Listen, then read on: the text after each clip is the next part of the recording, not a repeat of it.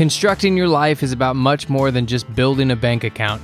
Each week, join real estate entrepreneur and mindset coach Austin Linney as he interviews guests who are constructing their dream lives and impacting the world around them on a daily basis. If you're an entrepreneur or wanting to start a business, or you just want to hear motivating stories of how others have overcome the odds, you are in the right place. And now for your host, Austin Linney. Guys, welcome back to Construct Your Life. This is Austin Linney here, and I have the honor of having Mr. Jordan Montgomery on the podcast. How are you, sir? Austin, I'm well. How are you doing? Thanks for having me. Thank you, sir. Thank you for taking the time. I'm good. You know, I followed your content for a while. I have a picture of who you are and what you do, but it's nice to kind of finally meet you in person. What I like to do with my guests is I like them to start their story wherever they want to, and we'll kind of go from there. Yeah, I grew up in small town, Iowa, Kelowna, Iowa, to be exact, the largest Amish community west of the Mississippi, Austin. So I had a great childhood, middle-class family. Dad was a blue-collar business owner. Mom was a teacher. I went to the University of Iowa, sort of as a social experiment. I thought, you know what, I'm going to go meet some people, have some great experience, but I just want to be an entrepreneur like my dad. And my dad ran a pretty simple business, little painting business. So he was a blue collar, kind of a construction guy. But I always really valued the fact that my dad could be at all of my activities, all of my games. He was just an omnipresent father, and really, really respected that, valued that. So from a young age, I knew I wanted to control my time and sort of create my own schedule. So I wanted to be a business owner. But I went to college, Austin. I realized there was two things that created an issue for me. Number one, I had no money when I graduated college. I was actually just in a bunch of debt. And number two, I had no experience. So I joined a company in the financial services industry where I could be in business for myself, but not by myself. So I had the support of a bunch of people, mentors, counsel, systems, processes. Didn't have to invest any money. Had a quick rise in that sort of business, working with clients, then eventually taking over an office. Had a big fall from grace at 27 years old. It completely changed my life. We might get into that. But that fall from grace is what gave birth to so many important and meaningful things in my life today. My relationship with my wife, our children, our business. And it's been said that sometimes your deepest hurt creates your greatest ministry. And that's our story. So I've just given my life to leading, serving, and coaching people. We have a full-scale coaching and consulting company, Montgomery Companies, 15 coaching partners. My wife and I run the business together. The big joke is I kind of run my mouth and she runs the business. So I do a fair bit of keynote speaking at larger corporate events. And then our coaching consulting work is primarily focused with athletes, salespeople, and executive leaders. So we live in Iowa City, Iowa, 3 young children. And life is good most days. So that's kind of the story, Austin. So what allowed you, as your kind of fall from grace at 27, what allowed you to take that and push it towards motivation and create what you created from it? And then on the back of that, why do people not do that more often? Like what is holding them back from taking that kind of step down to that fall from grace that you've seen over time? Because you used it to create something special, right? And others kind of just live inside of it for years on end.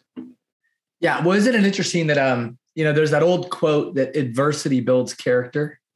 Everybody says that, right? Like adversity builds character and that's the path forward. And I actually don't believe that's true. I know a lot of people that have hit adversity that have not progressed or have not moved forward. They're still dealing with major issues. That's not to say that they can't still move forward, but they haven't yet.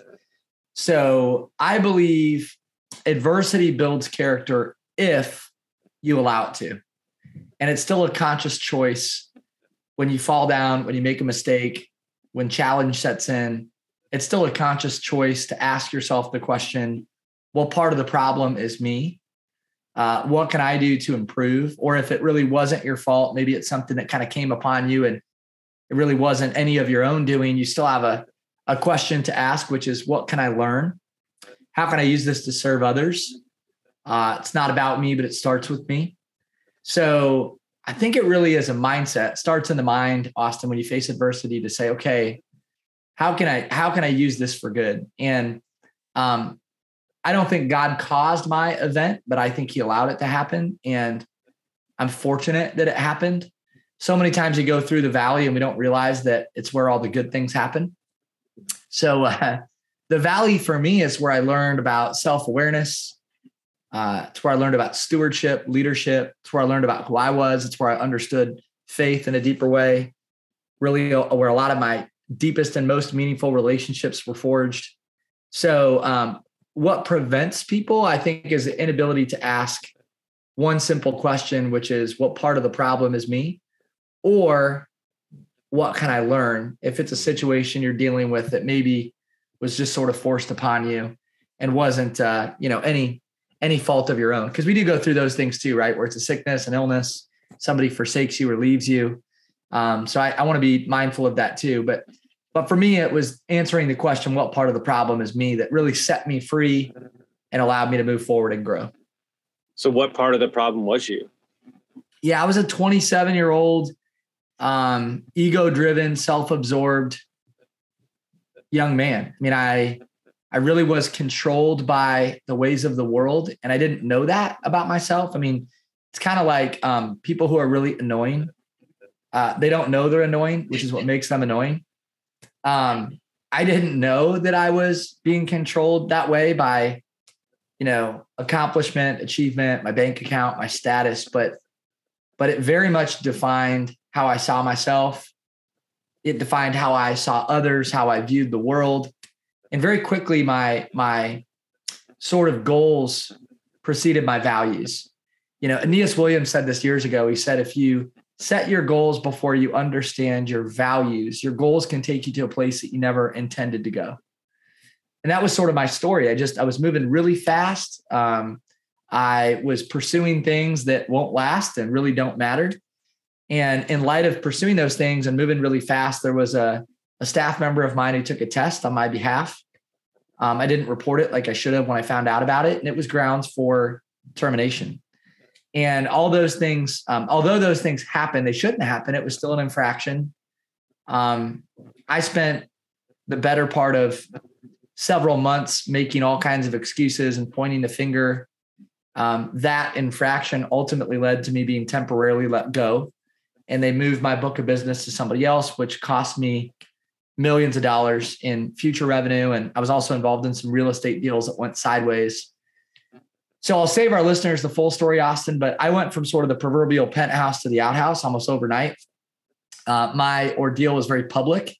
And although it wasn't malicious or intentional, it was careless and it was a bit casual. And when you're casual, you create casualties. So at a young age, I needed to learn about stewardship, leadership, responsibility. But more than anything, I needed to get rid of my pride and ego. And that's still there today, right? I'm not like, I haven't arrived.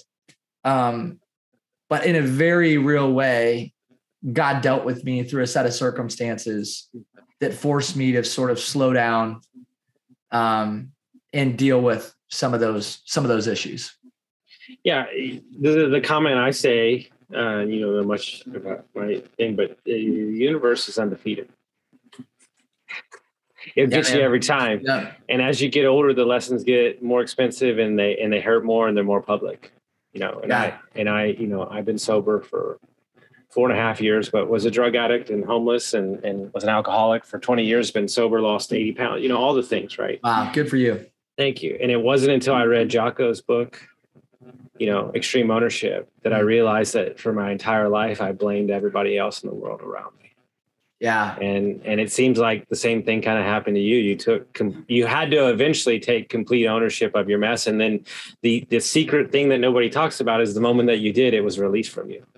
Yeah. Come on. It's good. Yep. Yeah. Brene Brown says it this way: when you deny the story, it defines you. And when you own the story, you can write a brand new ending. And I think for so many people, they're sort of trapped in their past, and we always remind people that God doesn't want to deal with you in your past. He wants to deal with you in your future and in your present, because we all have a past. And if you're focused on the past, you live in regret and fear and depression. And I didn't want to live that way. But I think as long as we point the finger, as long as we're looking outward, we will be trapped in some form or fashion in our past. Mm-hmm. So that was, for me, I just needed to get beyond that. I needed to take ownership. I needed to ask myself some really deep and hard questions. And when I did that, it set me free and allowed me to move forward. And dude, congratulations to you for doing the same thing. I mean, that's a beautiful, wonderful story, just overcoming adversity. And 2 weeks, awesome. 2 weeks ago, I just spoke on stage for the first time at a prison. Wow. And 70 guys staring at you in the face with teardrop eye tattoos. And you're thinking, oh, this isn't a business seminar. And then what I said to the crowd the next day was understand that all those, and I mean this wholeheartedly, all those prisoners are more honest with themselves than most of the American public. Because they've had to stare in the abyss. They don't have the distraction. They've had to deal with their demons staring at a wall. Yeah, man, that's so true. And so you have an opportunity to own your truths and it's a long life. But if we act like it's this little microcosm of this little bitty thing, right? And that's not the case, right? And so, what I used to do, and I don't do it anymore, but it was kind of comical. I would go to a business meeting or whatever you want to call it, right? And I would be like, "Hey, I'm Austin Linney. I was a meth addict. I'm homeless. I was an alcoholic, and I'm divorced." And like they would go, "Whoa, oh my God!" But like what I'm doing is basically giving them the freedom to tell their story too. Because the moment that they see me own mine that's why I started the podcast. Yeah, like good. Everybody has a story, right? Well, it's that whole thing about vulnerability begets vulnerability, Mm-hmm. So when we're vulnerable with others, it allows people to be vulnerable with us.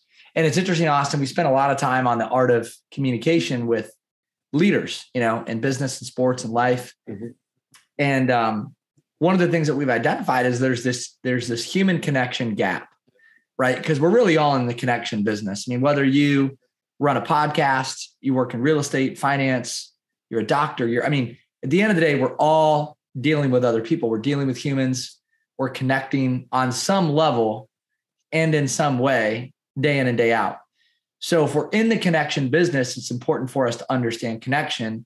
And to understand connection is to deal with the gap in connection, which is this. Vulnerability is the first thing I look for in you. And it's the last thing I want you to see in me. And that creates a gap. So when we start connecting, we start talking, the first thing I'm testing for subconsciously, we don't even know that we're doing this. We're usually not consciously aware of it. I'm testing for Austin's authenticity or whoever it is that person I'm talking to. Are they real? Can I trust them? Am I getting the real Austin? Yeah. And when you're vulnerable, when you're willing to say, man, this is me, this is who I am, it's part of my story. I'm not perfect. Whether you share a part of your story or sometimes it's just in the way that you conduct yourself or carry yourself, right? That being able to see the real Austin allows me to be free with you. Mm-hmm. Vulnerability begets vulnerability. Craig Rochelle says it this way. We can be impressed with somebody's strengths, but we actually connect to them through their weakness. Mm-hmm. And that's why when we hear somebody's story, maybe there's a vulnerable story that somebody shares from a stage, like you did at the prison, right? And I'm imagining those prisoners are going, man, I like this guy. Like, he's like me. He gets me. He's my kind of guy, right? Because you were real with them. So vulnerability is a tool, but it's also a choice. And I commend you on sharing your story and coming forward with, your past and using it to help other people. Are you familiar with George Bernard Shaw? I am. Yeah. Okay. So my favorite quote in the entire world, because I run I run 8 companies and all I do is study leadership. The single greatest problem with communication is the illusion that it's taken place. Yeah. And so what we as leaders of a company, we're moving so quickly and there's so many things in the level playing field that we're dealing, sales, marketing, people, emotions. I need this for my kid. There's so many things that we're moving so quickly that what I've asked my companies to do, and we just had a meeting about this yesterday, is I would rather you over communicate with me and then me to throttle it back than the other way around. Yeah. Let's get in the habit of over communicating, then I'll filter out and tell you, okay, we don't need this much. But the illusion that the communication is taking place is actually what creates really bad decisions in business and gets people sued by not having the full scope of information, you know. Wouldn't you say, Austin, almost every issue in business, in dealing with others, it's either a lack of communication or miscommunication. 100%. At its core, right? At the root of whatever that issue is, there's either miscommunication or a lack of communication. Because 9 times out of 10, what we decided in our companies is one thing. It's very simple. We protect the decisions. We're protecting the energy of the decisions. So if you're not showing up healthy, you're not investing in yourself, you're not taking your time for yourself in the morning, you're going to make an improper emotional decision, which is bad for the overall company. So it's all about blocking and tackling to make sure that the decision makers, the CEOs, the business people have the opportunity to make a decision in clear mind with proper food in their system and safety and secure decision. It's good. I love that. Love that. It's beautiful. Yeah. And it's important. And I think part of that is it gets back to over communicating your values, over communicating the why, over communicating what you're asking people to do and what you expect. Andy Stanley says it this way. He says, the cost of under communicating will always be greater than the cost of over communicating, right? Because a lack of communication is eventually translated as a lack of care. So in our organization, same thing. And we're often talking about that with leaders, you know, being a CRO, a chief reminding officer, staying on topic. People want to be reminded more than they need to be instructed. They don't always need something fresh and new. They need the truth. They need the why. They need the values. They need Austin to step in and say, hey, this is who we are. This is what we do. I know I've told you 7 times, but I'm going to tell you 8. So it's that whole over communication thing that is so essential to growth and progress that we so often forget. So I love that that's part of your DNA and that's part of what you're helping others with, man. So important.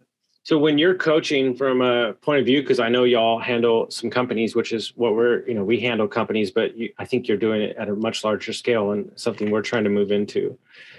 One of my specialties, and I would imagine is the same with you, is that I'm really good at spotting talent, like the true intention of somebody and what they're capable of. They might not even know what they're capable of. One of my favorite people in the entire world is a doctor, a friend of mine, who said that, I didn't love myself enough to change, but I borrowed the belief in others long enough to change for myself.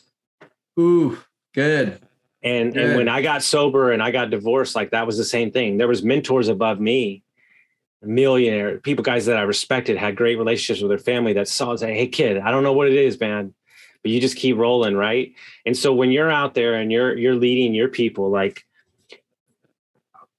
what would you, is there a common theme between them that makes them more successful than not, or more locked in than not, that you see like running across the thing of like stories they tell themselves or limiting beliefs? Like what are you doing as a CEO of your company 9 times out of 10 with them to get them to kind of step into their greatness and live their truths? Like, is it like a system or a playbook that y'all have? Well, I think there's a couple themes for identifying talent, helping people step into their God-given giftedness, realize their potential. I think one is, the art of encouragement. There's this big question that we often ask, and it's, how do you know if somebody needs encouragement?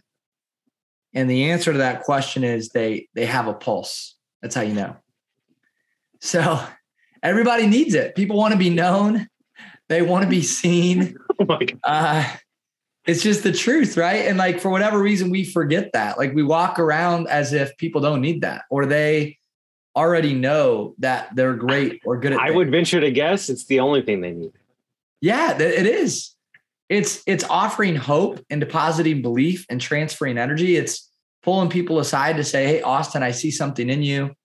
I want to remind you of this. I know I've told you this before, but I'm going to tell you again. You're gifted. You're talented in these ways. This is what makes you unique, special, and impactful to our organization and to the people around you in general. And, there's this interesting study. Harvard Business Review conducted some research. They interviewed 4,000 recent college graduates, all of whom had quit their job within 12 months of graduating from college. So you got 4,000 recent college graduates. They all have one thing in common. They quit, whatever their first job was right out of college. So they interviewed these students and they asked them, why'd you quit? You were just a student, you graduated college. Why'd you walk away from that that first job? Was it lack of autonomy, lack of pay, lack of culture, lack of leadership? What was it? 79% of the 4,000 students surveyed said that a lack of appreciation was the number one reason.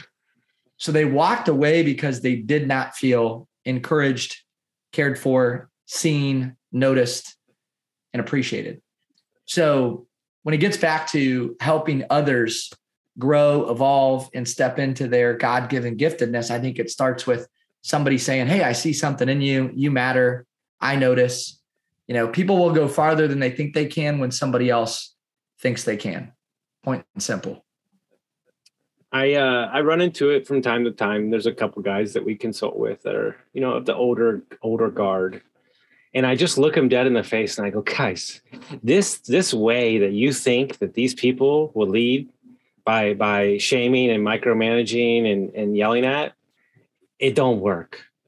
It's so outdated and it's not going to get you to where you go. My team is empowered.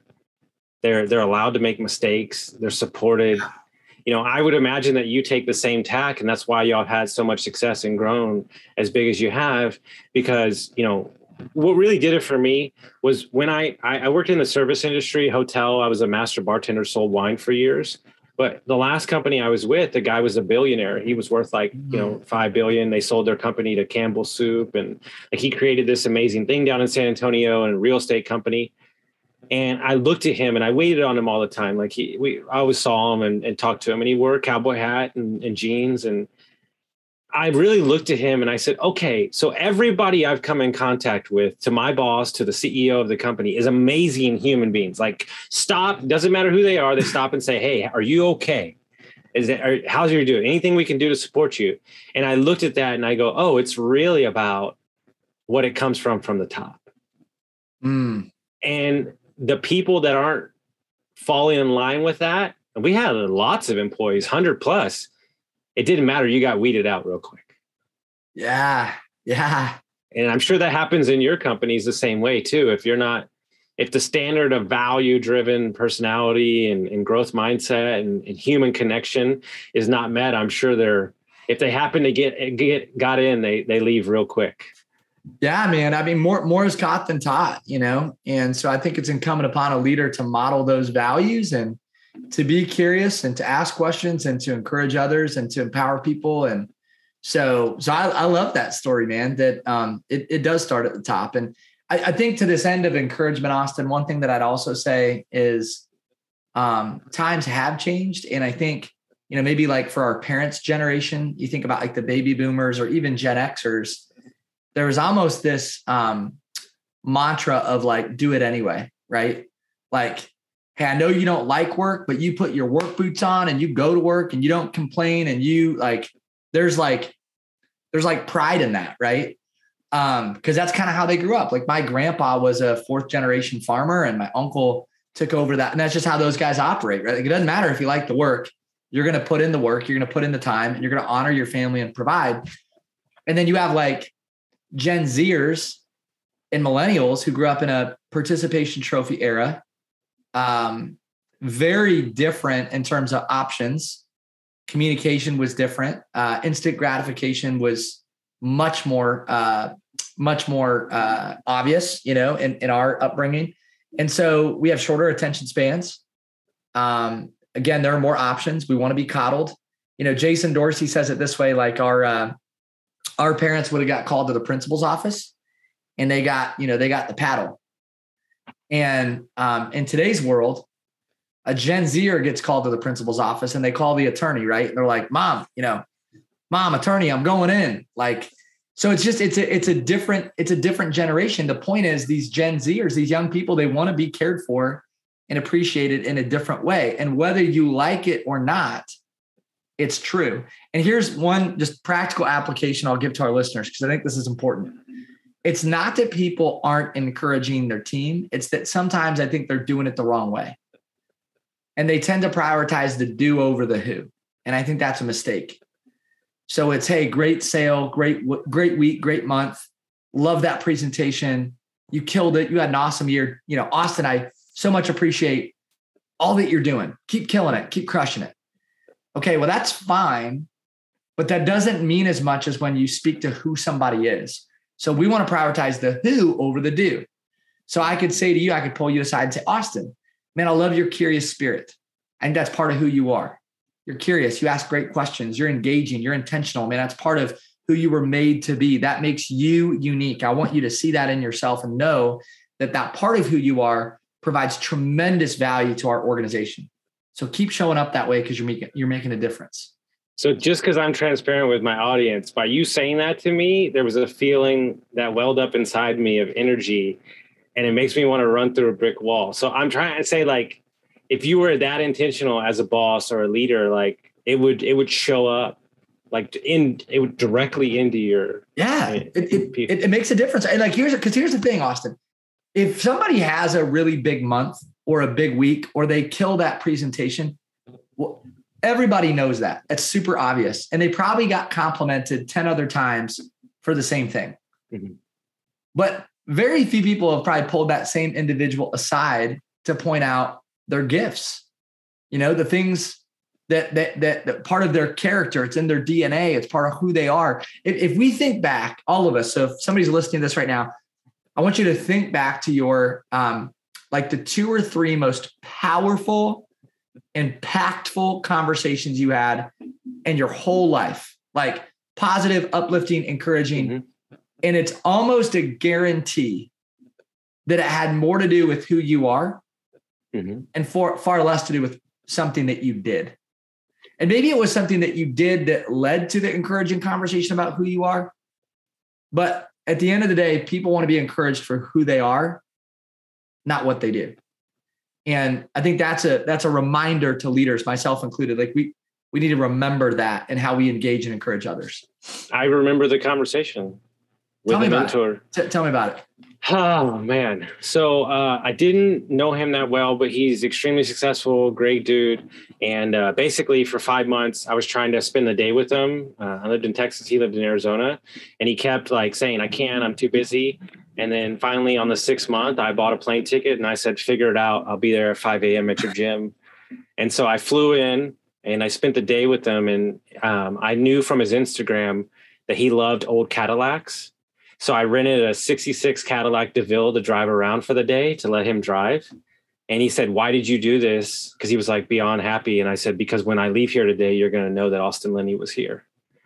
That's cool. Because people ask him all the time, right? So I spent the whole day with him. We walked 12 of his flips, but like literally all day I'm telling him all these ideas. This is me like way younger and like super excited. And we were driving in the car and he said, you know what would be awesome? He said, I've sat here and I've listened to every fucking thing that you talked about. Pardon my French. He said, you've said this idea, you've done that. But you know what would be even better? It'd be amazing if I didn't hear about what you were going to do. And in 6 months, I looked up and you just did it. And he goes, stop asking for permission. And then we went into the restaurant and it was like, I was still married at the time. I wasn't happy in my marriage. And he was like, look, you got a lot of energy, but you're not going anywhere. He goes, what do you really want? Like, is this what you really want? Because I don't believe it's what you really want. You're in debt. You're in a marriage that doesn't serve you. You're buying real estate that you don't want to buy. That's not your business. You're in the business of people. Stop selling yourself. And I mean, I literally cried for like an hour, but it was one of those conversations that somebody loved me enough to have the real. And this happened twice. There's 2 conversations like this with a friend who I randomly met at a coffee shop and was supposed to be there for 5 minutes. And I was there for 3.5 hours, crying my eyes. This is when I was still drinking, crying my eyes out. And she's like, you're so talented. But she did this. This is what she said. And this is still imprinted on my soul for the rest of my life. She said, there is no chance that you won't be successful. There's no chance. She goes, you'll create whatever you want to create. But are you going to be a bloody knuckle climber? Are you going to destroy every relationship in your life when you're on top of the mountaintop? Who's going to be standing next to you? Because at the way that you're going right now is nobody. It's powerful. And so that was the single greatest conversation. And I said, you understand that prison that I talked about, those men that I affected that cried in my arms, you have a hand in that. Yeah. And, it's the truth. And those conversations, those truthful conversations that people have with you, is out of love. It's not out of them trying to get somewhere. And so when you find those people that are willing to love you and pour into you and create space for you, you gotta listen. You gotta let your ego step aside and say, maybe there's something there, right? Come on, man. Yep. It's the truth. Yeah. We all remember those conversations, right? Like they're just imprinted, as you said, imprinted on your soul forever and always. So I love it. Yeah. Thanks for sharing. You got it. So if people want to find out more about you, they want to follow your journey, they want to hear about the companies, how would they do that? Yeah. MontgomeryCompanies.com is our website, Austin. So you could go to MontgomeryCompanies.com. Fairly active on Instagram, Facebook, all social media channels. Would love to engage with listeners. So if you have a question, you want to get in touch, send me a DM on a social media platform, LinkedIn message, Instagram message. Would love to be helpful. Would love to be of service and of value. And again, man, can't thank you enough for having me on the show. Appreciate what you stand for. You are one of the most engaging people that I've talked to in a long time on a podcast. So thanks for showing up with great questions, and really valued the time that we spent together. So thank you. I appreciate you taking the time, guys. If you got some value from this episode, send it to a friend, and we'll see you next time.